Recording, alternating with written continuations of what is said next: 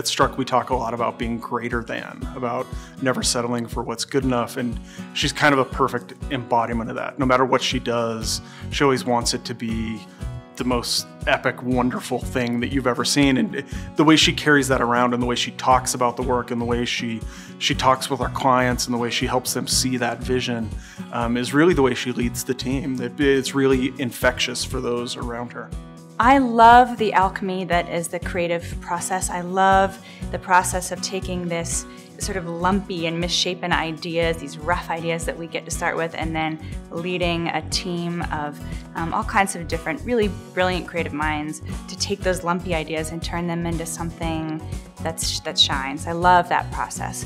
I also have learned to deeply love leadership, being able to see in other people all this potential that they may not even see in themselves, and help them elevate it and really bring themselves forward.